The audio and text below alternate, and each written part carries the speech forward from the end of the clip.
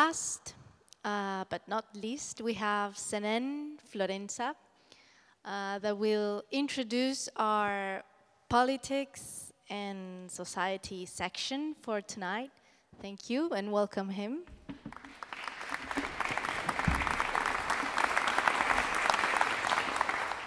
So Senén, well, right now he serves as president of the delegate committee and general director of the European Insitute of the Mediterranean, with the range of executive president, chair of ESO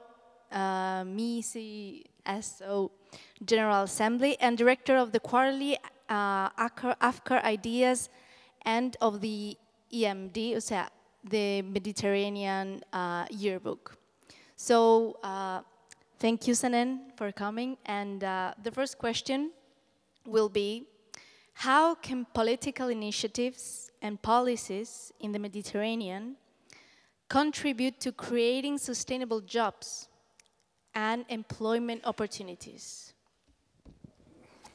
Okay, so thank you very much in the first place. It's a pleasure to be with you, the young people, and, well, the responsible people from the school as well, but mainly because it's that kind of encounter with people working on Mediterranean affairs. In fact, yes, I am the executive president, in fact, of the European Institute of the Mediterranean. This is an institution that was created back in '89. It is a Spanish institution, although it is a bit complex because it's a consortium between the Spanish Ministry of Foreign Affairs, the Municipality of Barcelona, and the regional government of Catalonia. But its mission is not to promote nor Spanish interests to Barcelona or Catalonia's interests, but to work according to its statutes to promote Euro-Mediterranean cooperation. That's it, what has been called traditionally the Barcelona process or the Euro-Mediterranean partnership. In fact, we had been involved since the beginning in that project, which is, I would say, the most structured cooperation operation in the whole world, I would say, between two groups of countries which share the same space in the Mediterranean, but have historically different traditions, although in the same shared space. And so the Mediterranean has traditionally been a very complex region.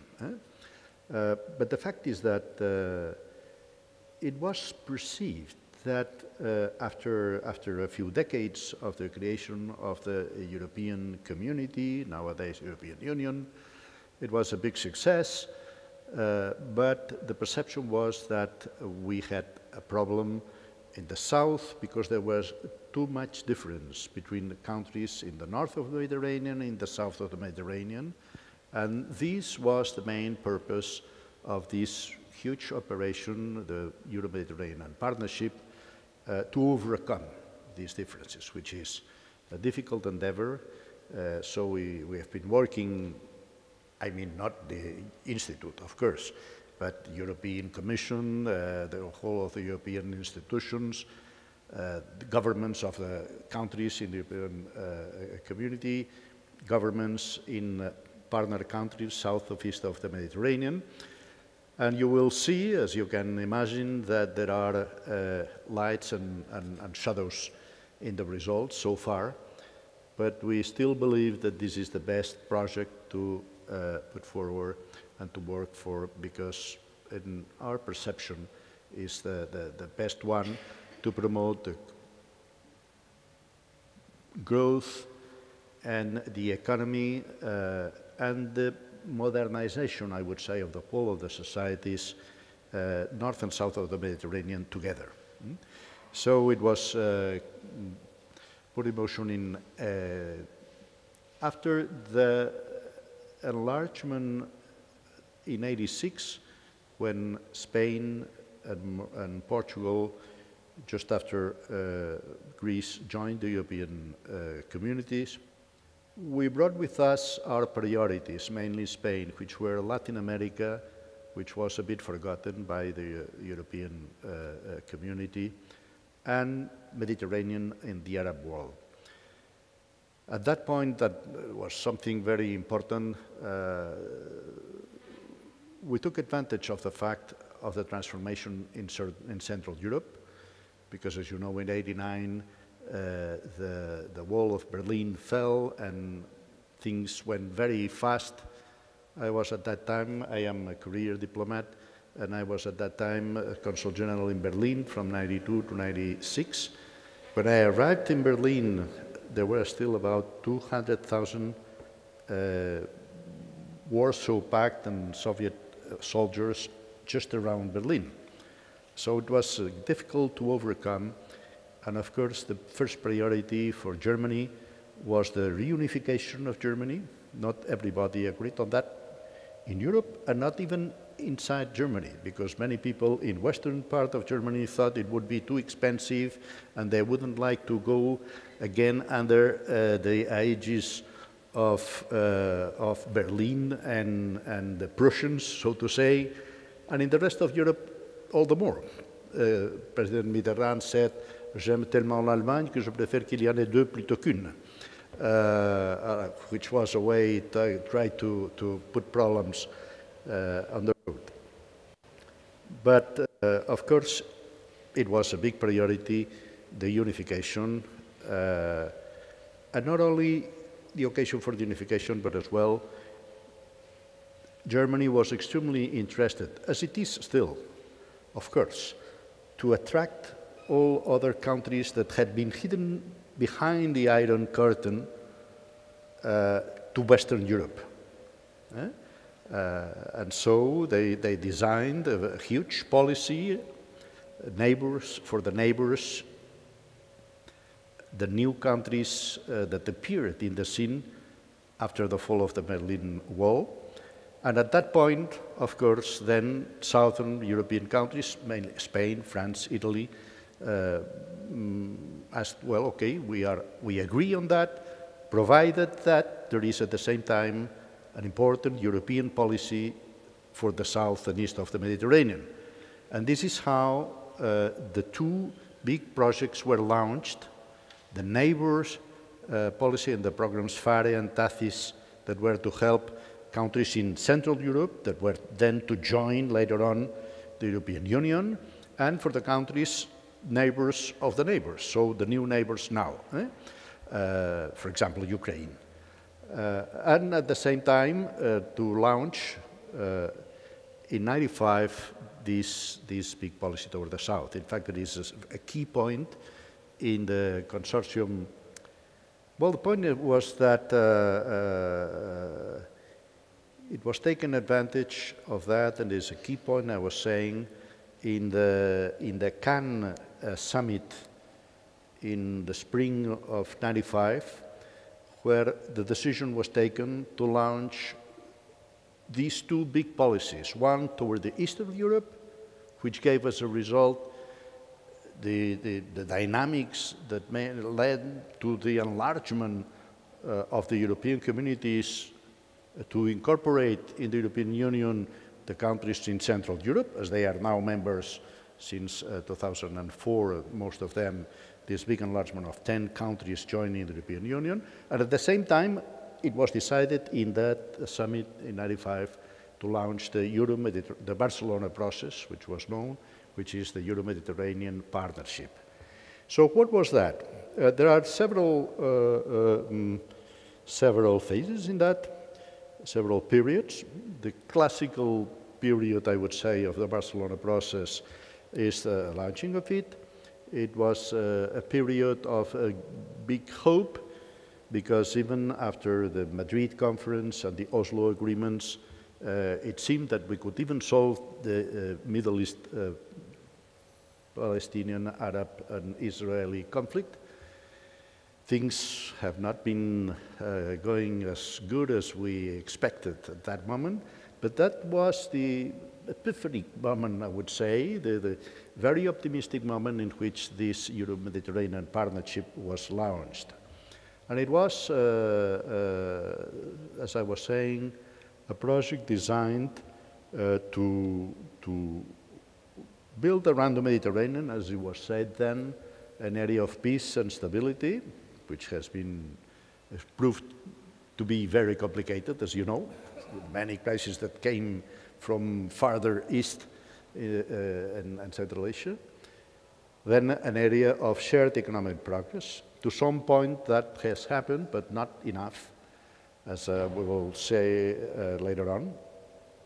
And an area of understanding and comprehension among peoples and cultures around the Mediterranean. So these were the three main goals of this Barcelona process or Euro-Mediterranean partnership. But it had to have, but there was an engine which had to be economic. And that was the engagement to build a free trade zone and the programs for financial support of reforms through technical assistance and financial support to reform in south of Eastern Mediterranean. It worked in 2008, and I will finish with that and we'll continue with the other questions.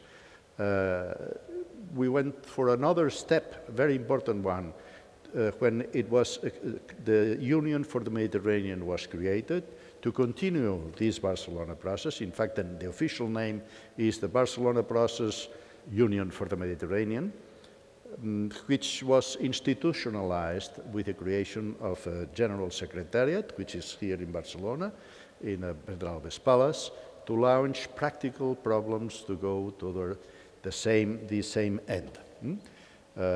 We can say that from a political point of view, things have been much more complicated as we were expected at the beginning because of, well, September 11 in New York, the attacks elsewhere, war in Afghanistan, stupid invasion of Iraq by a coalition in which we unfortunately were joining with other countries, and then all these complications that you know, because unfortunately they have to be every day in the news. And recently, two other complicated issues with the coronavirus. As incredible as it might have seemed, we had literally to stop the world for a couple of years and then start working again. And now with the war in Ukraine, which is further complicating it. But since I have 0 minutes, I will stop here for this question. Thank you.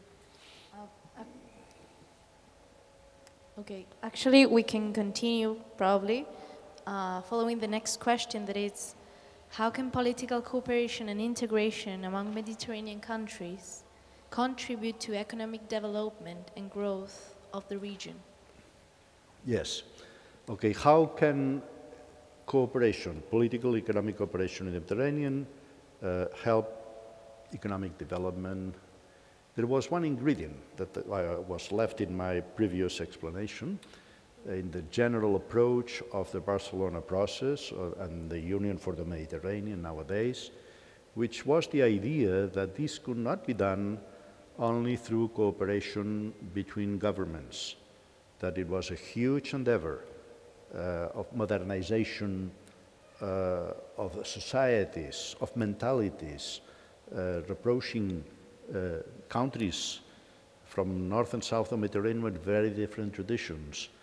And therefore, that, as I was saying, this cannot be done only through cooperation among governments, that civil societies had to be participating very actively. And that was what was being promoted since the beginning of this process in '95. So that, for example, we at the European Insitute of the Mediterranean, we are the secretariat, for example, of Euromesco. Euromesco is a network of 106 think tanks and institutes, as we are, from all over the European Union and south of east of the Mediterranean, the Arab world.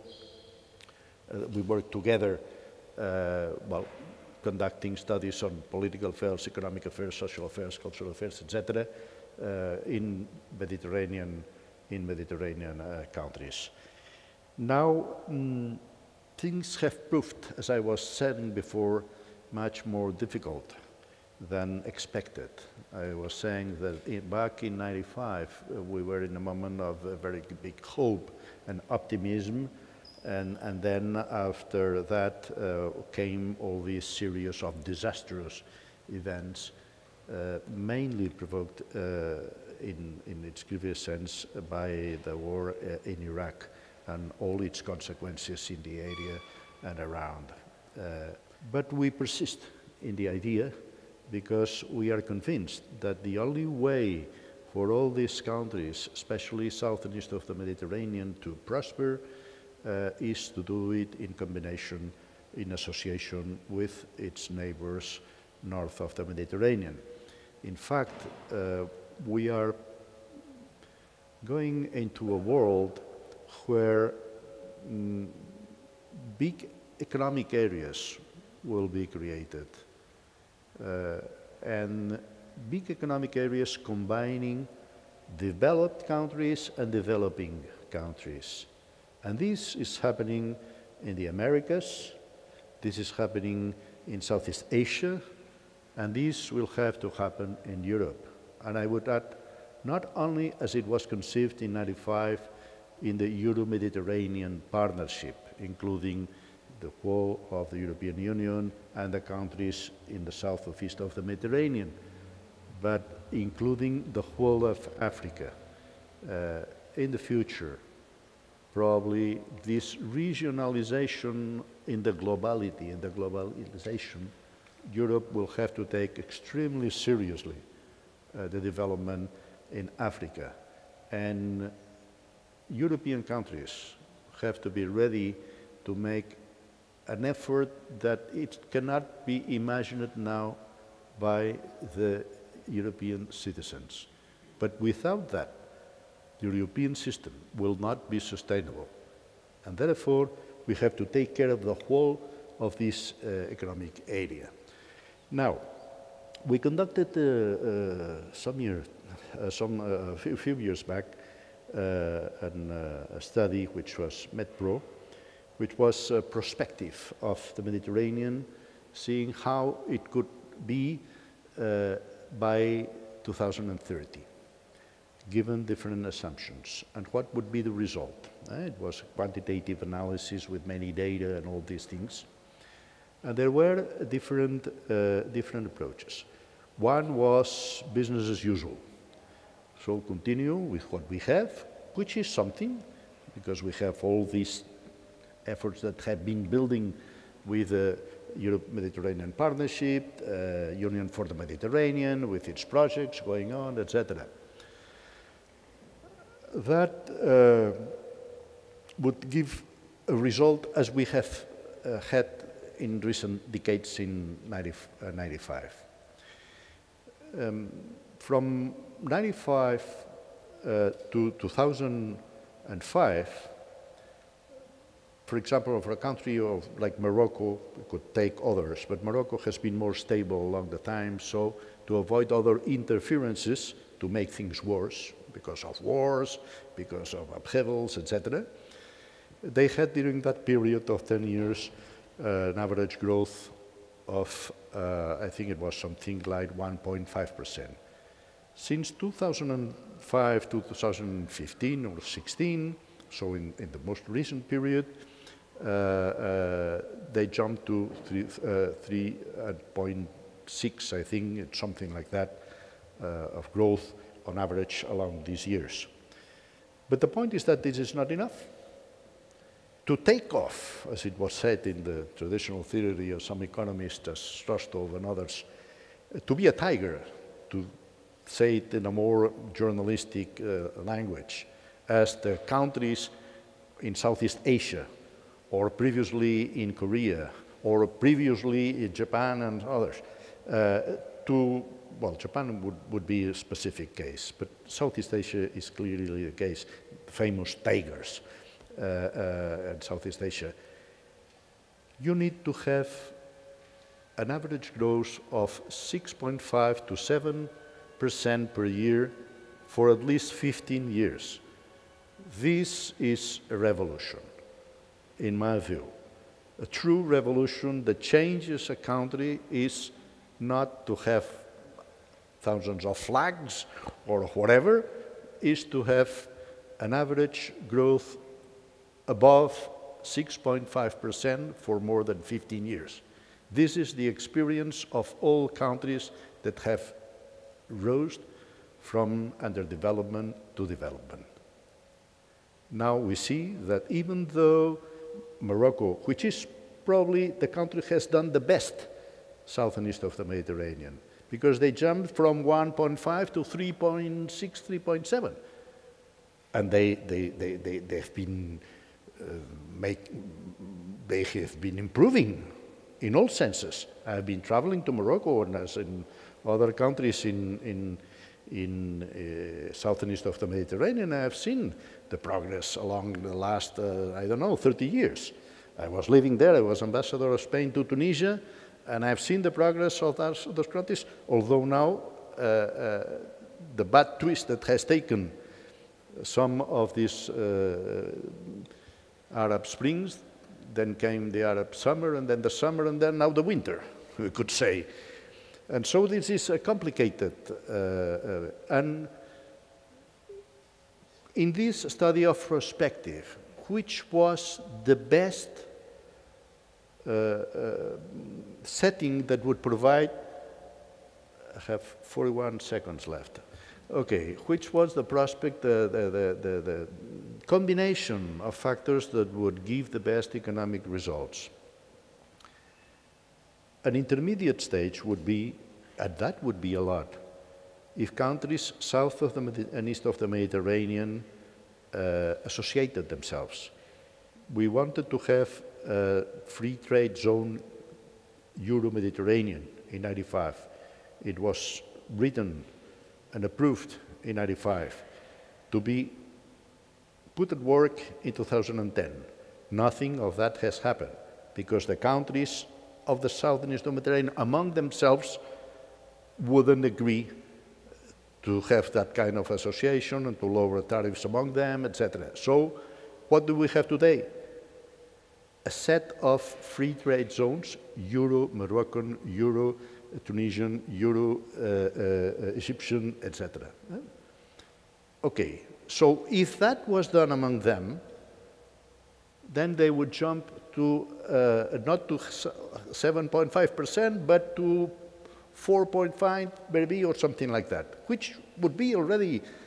So we conducted a study that was named Le Coût du Non-Maghreb.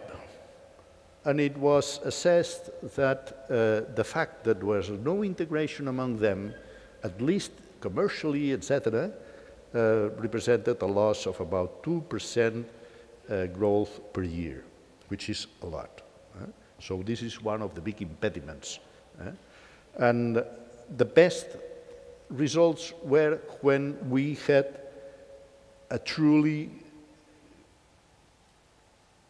internal market comprising the whole of countries of the European Union and the countries south and east of the Mediterranean. So to participate as it is proposed in the European policy, neighborhood policy. The neighborhood policy proposed in 2005 already by Romano Prodi, and that's still now at work progressively, is to offer what was called a stake into the internal market of Europe to the partner countries so that they could develop their exports and attract investments, etc., progressively. But we are going too slow. But if we had that really fully at work, then we would have the best chances to attain the required level for fast developing countries emerging from underdevelopment to be developed countries. This is the ingredients we need. Thank you.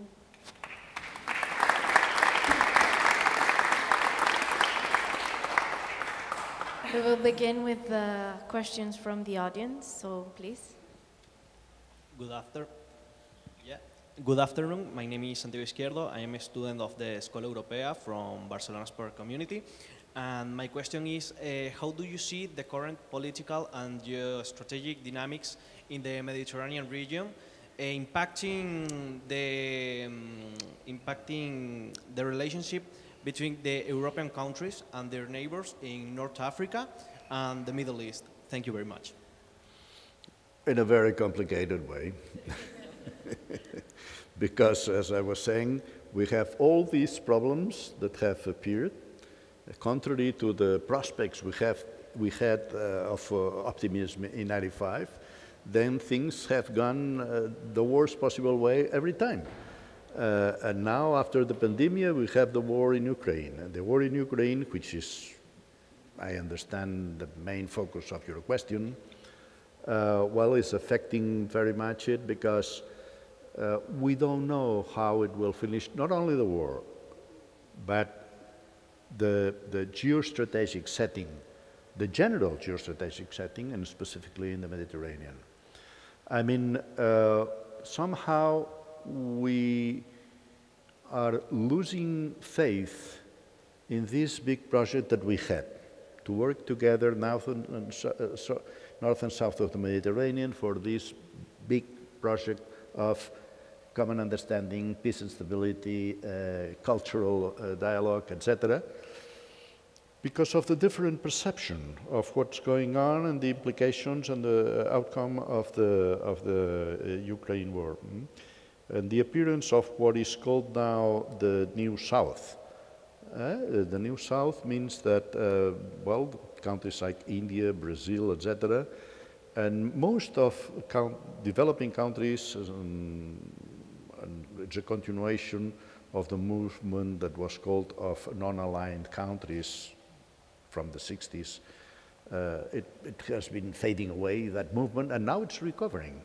And this is making a difference between north and south, the divide between north and south of the Mediterranean, much more intense than before, because European countries perceive an extreme vital threat in the aggression of Russia to an independent country as is Ukraine, while countries south and east of the Mediterranean prefer, let's say, to stand by and join this general movement of the New South, that's called. And this may further weaken this common effort to overcome the divide north and south of the Mediterranean and to bring about modern, richer societies, etc., south and east of the Mediterranean.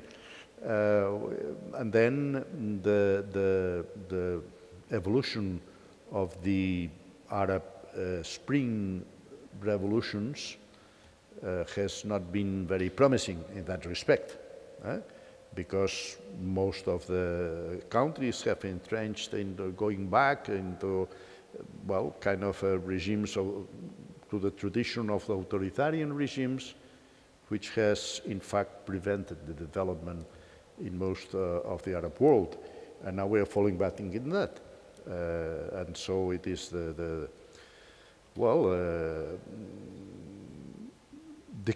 key. I remember when I was in Tunisia, people said, well, Spain has received a lot of financial help when it's joined the European Union, and so that's the reason for their development and so on. And I said, no, never was higher than 1 or 1.3% of the GNP in Spain.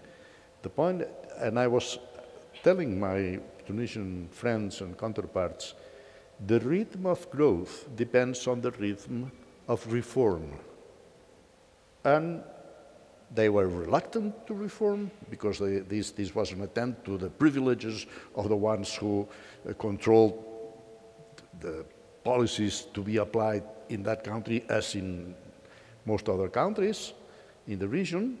And now with this kind of regression we are seeing now back to the authoritarianism is not very much promising. So the impact is important because we are losing faith in this big project that we had of this Euro-Mediterranean partnership. And we will have to go back to that and to overcome this loss of faith to bring about progressive and economically, I mean, not only politically, societies in the area.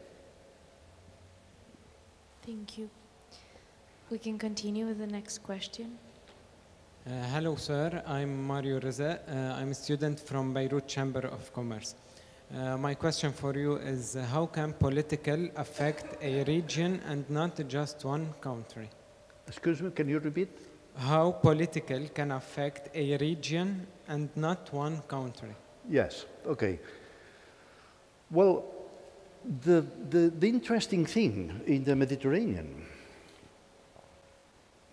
is that, as I said before, it's split in different parts, very different, because of their tradition and because of their economic performance and, well, you know all of that.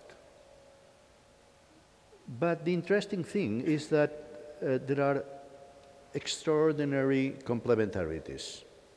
And it is upon these complementarities that they can work to build this Euro-Mediterranean area of common progress, understanding, etc.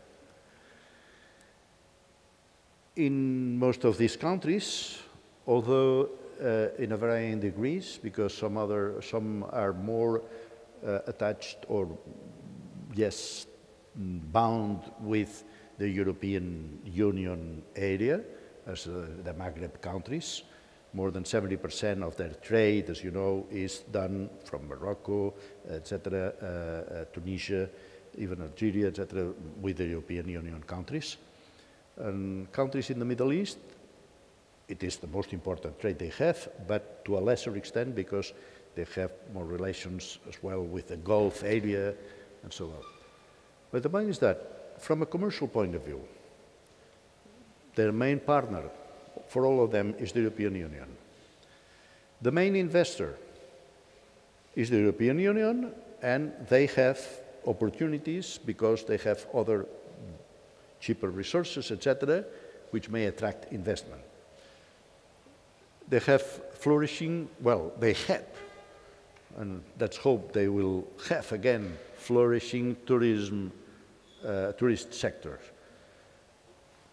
The clients are mainly European, so it's a source of to create jobs, to have foreign currency, to pay for the necessary imports for the general working of the country, especially in a process of industrialization. Emigrants go mainly from these countries to Europe, and therefore the remittances are very important for these countries. And they are mainly sent by their nationals working in the European Union. We might go one by one the countries to see, some as in the eastern part of the Mediterranean are more related, as I say, relatively to the Gulf area. But for all of them, therefore, the remittances of their immigrants working abroad are very important.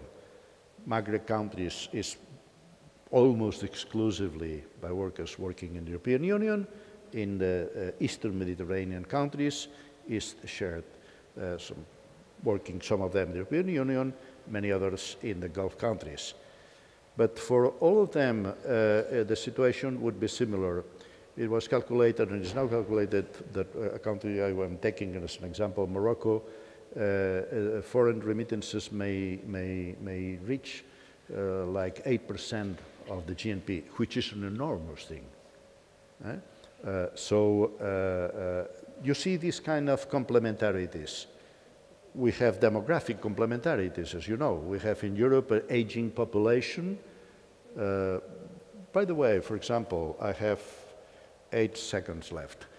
To see this kind of social modernization, if I may use that word that anthropologists wouldn't like, social modernization. But let me take just a very simple figure.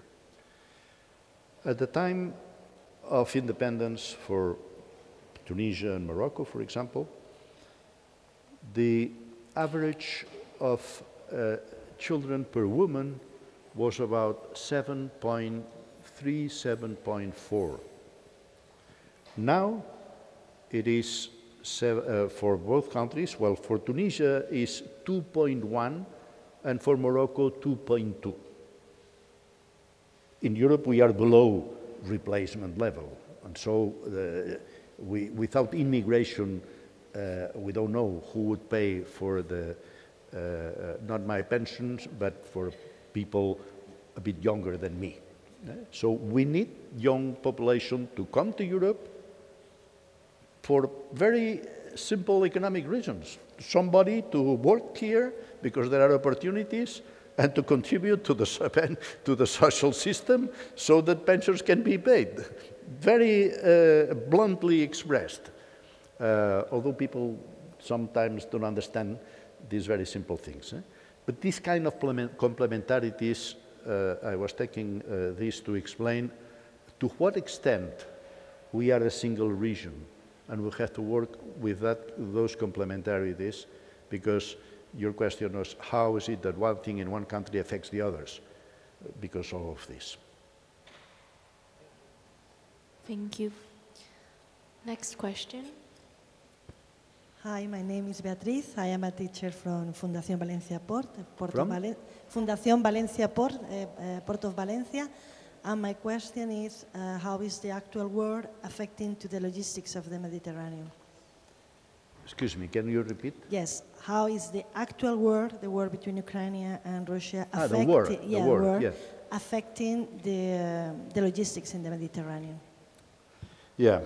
Well, you belong to the world of logistics, right? So I will tell you something which is very, I think, interesting to understand a lot of things in the Mediterranean. Mediterranean was old-fashioned until recently. So we see this museum, medieval things, navigation in the Mediterranean in the Middle Ages or in the Antiquity, etc. Because then the Atlantic was the important thing since the discovery of the Americas. And most recently, in the 20th century, and on the Pacific. Now, with the economic growth of China, the interesting thing is that, and I have asked one of my sons who's working in that field too, which is the shortest way for navigation, for containers, for example, between Hong Kong and New York. In nautic miles, is about the same. Is 2 or 3% difference.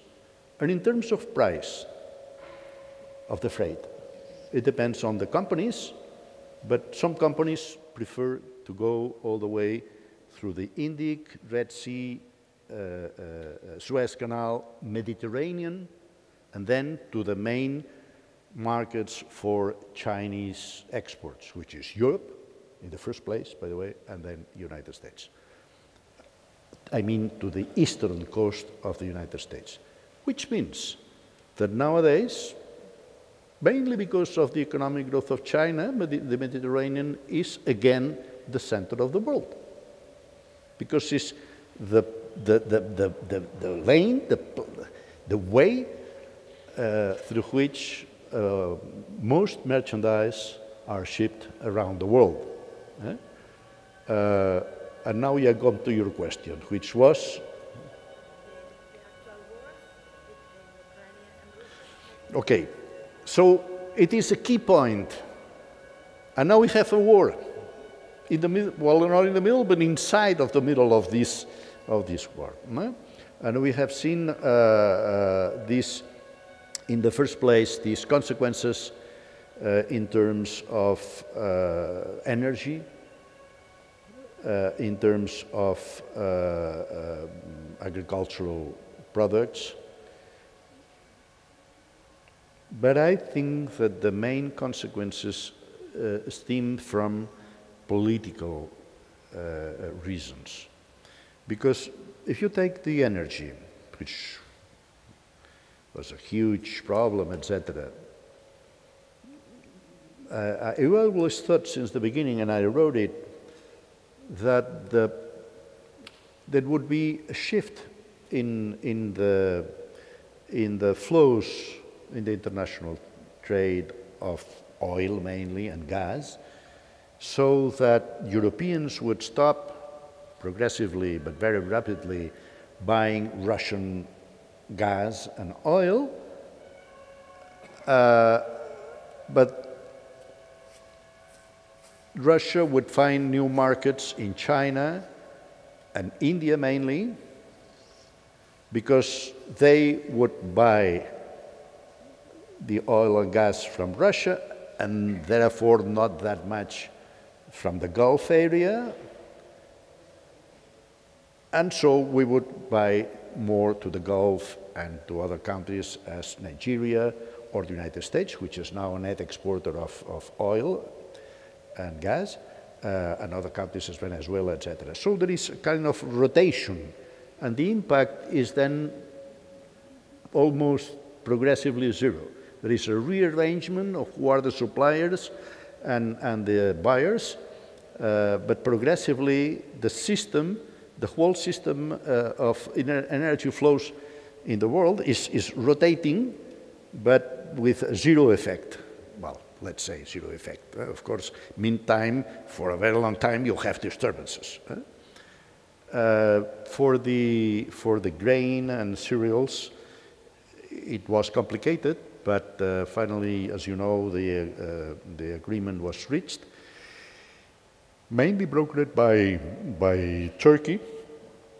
We would have a lot to talk about the geopolitics in the Mediterranean, not only the impact of, well, you know, all the kind of retreat that was being done by the United States because they give more importance to the China and the Pacific, etc.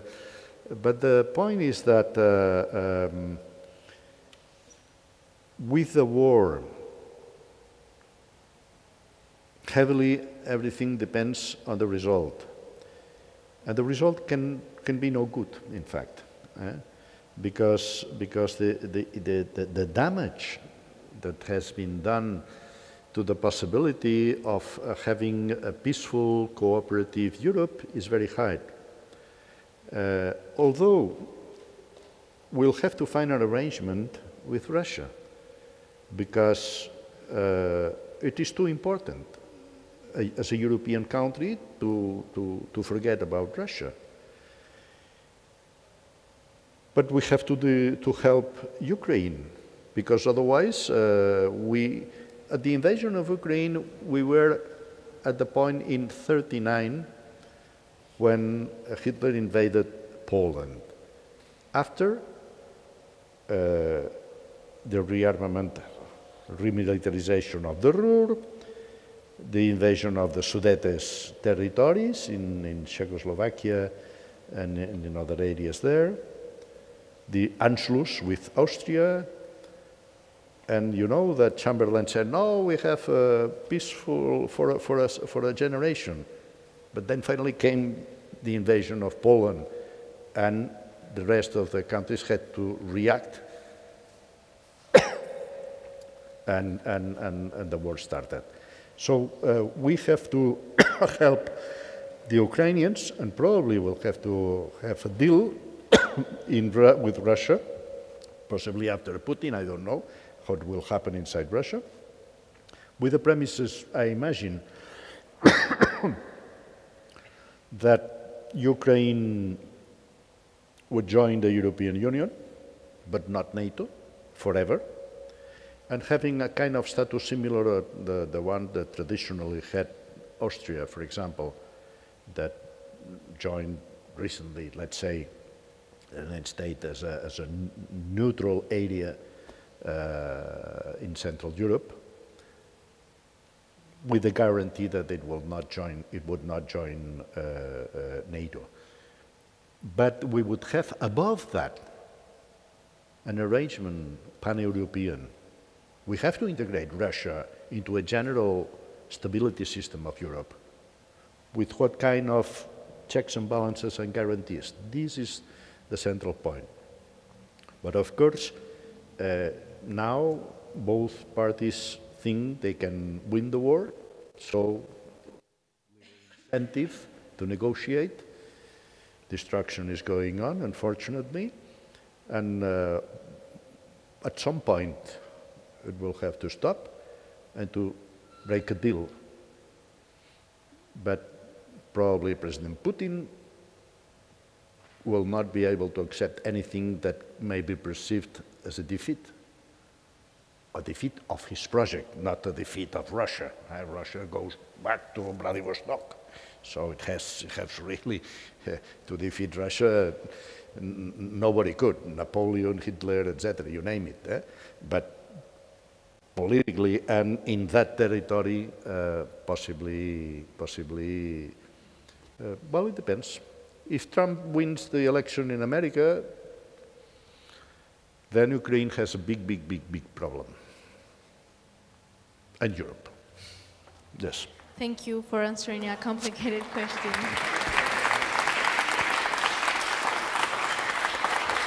Well, thank you very much.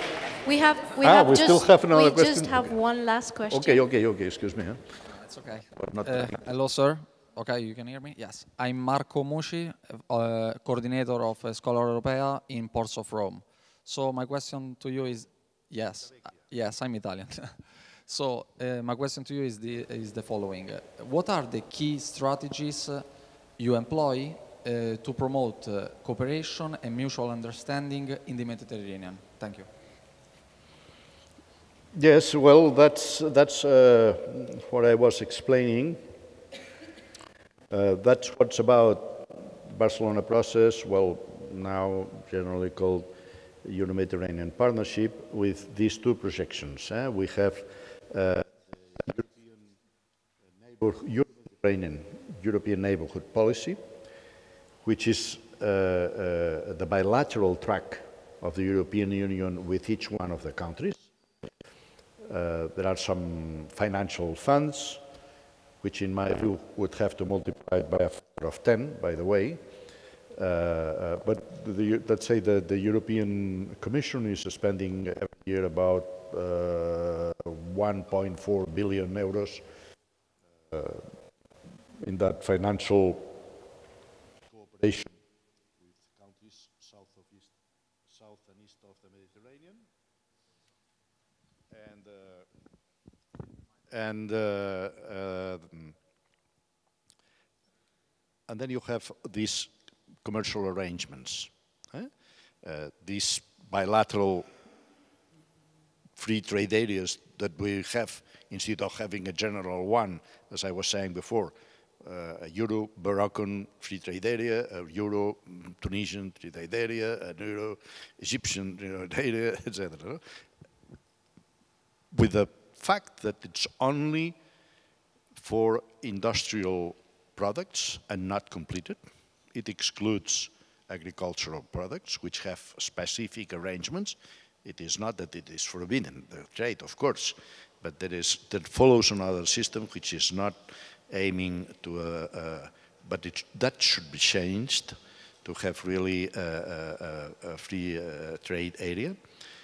And then all this technical and financial assistance to reform. To reform means the policies. It is policy-oriented all the time.